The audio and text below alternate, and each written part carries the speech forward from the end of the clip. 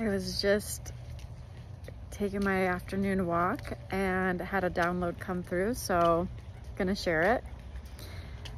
Someone needs to hear this. You are not falling behind. You are not falling backwards. You're being slingshotted. You're being purified.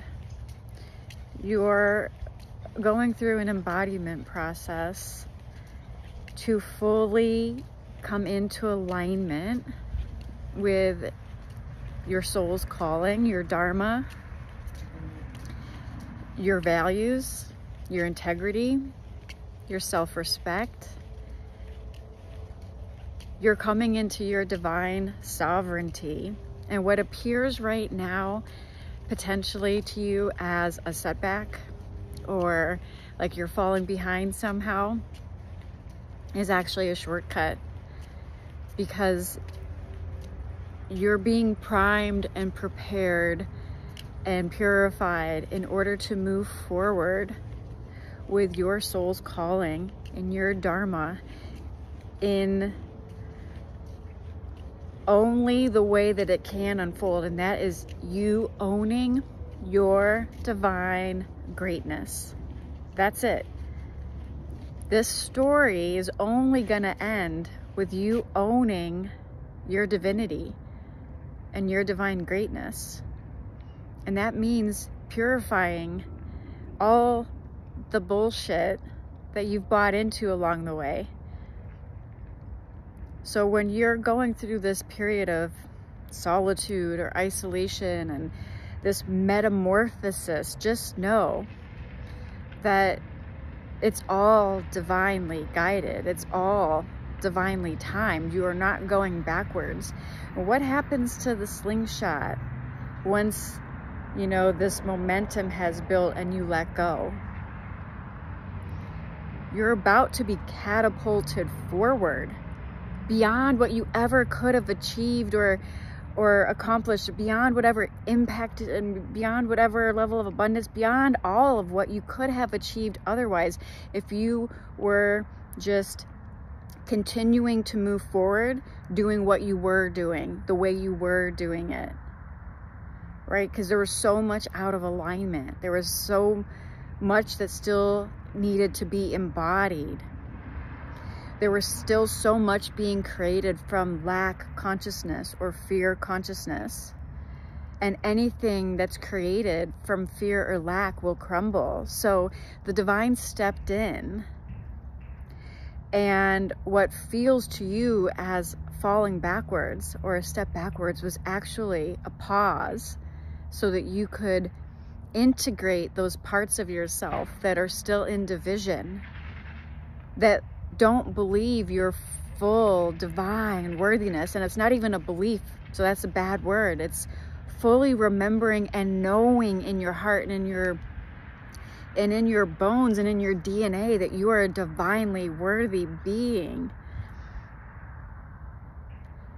So any attempts to pursue your purpose or your mission, which is something that's been so dear and close to your heart since you can remember, that feels like it's been, that you've been falling backwards, or that there's no progress, or that you had to just like at some point just forget about all of it, and now it's gonna come back to you, right? It's gonna come back to you full force, beyond what you ever could have imagined, because this is not even something mentally that you can construct on this journey. You're going to surrender to the unknown, to trust in the divine that's orchestrating this whole thing, releasing your egoic needs and wants and desires.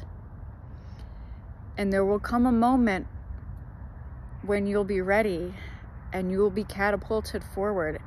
You are in preparation. You are in purification. You are doing deep alchemical processing,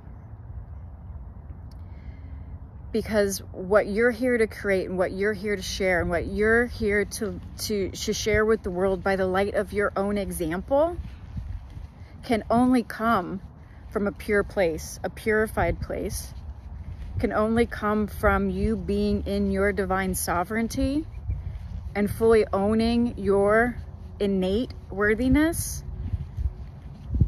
This is feminine magnetism. This is true feminine magnetism, right? This is activating the divine essence within you. So I don't know who needed to hear this, but you are not falling backwards. So stop comparing yourself to anybody else, because that's like using this like measuring stick to try to compare. That's still ego. That's still like looking outside of yourself in the externalized world of form. This is a new game, a new playing field altogether that you're stepping into. You are a new paradigm leader. There's a lot of things hitting the fan right now. If you haven't noticed, there's a lot of things shifting, and you are a new paradigm leader if you're resonating with this. And the only thing that will catapult you forward is you owning your divine greatness and your sovereignty and your worthiness, and fully embodying that and coming from a place of true heart-centered unity consciousness, not fear, not lack, not scarcity, not the egoic needs or demands that looks outside of yourself and says, oh, well, I need this or this or this in order to feel good about myself, where so-and-so has X, Y, or Z, and so therefore I'm falling behind. That's all bullshit. That's all bullshit, and you already know this, so I'm just here as your gentle little reminder that you're going through a metamorphosis, and you will emerge the butterfly. You may already have like one wing out of the cocoon, right? You're in process, you're in purification mode. You're being prepared, and you're about to be catapulted forward.